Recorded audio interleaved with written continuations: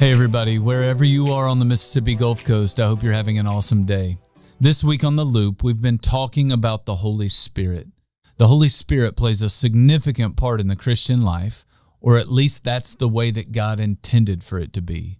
See, in order for us to benefit from the Holy Spirit, the Apostle Paul said some really important things that we need to hear and consider.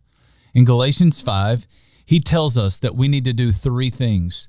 In verse 16, he said we need to live by the Spirit.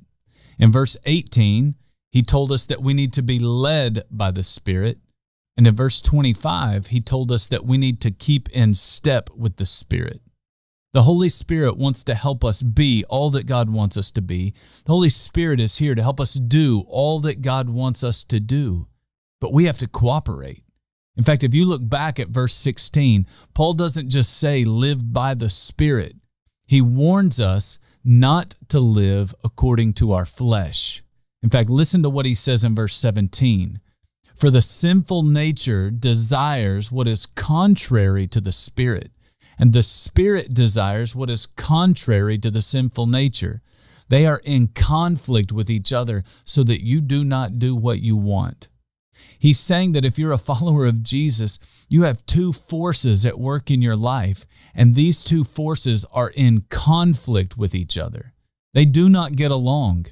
The flesh wants to be gratified by the things of this world, and the Holy Spirit can only find satisfaction in the things of God. Paul knows that when we give into our flesh, we do not do what we really want to do.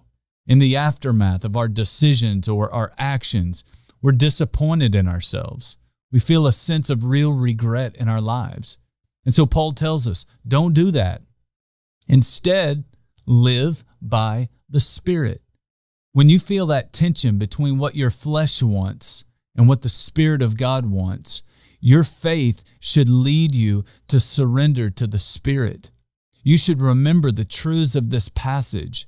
You should remember all the feelings of disappointment and regret every single time you give into your flesh. You should learn from those mistakes so that you can live by the Spirit and be all that God wants you to be.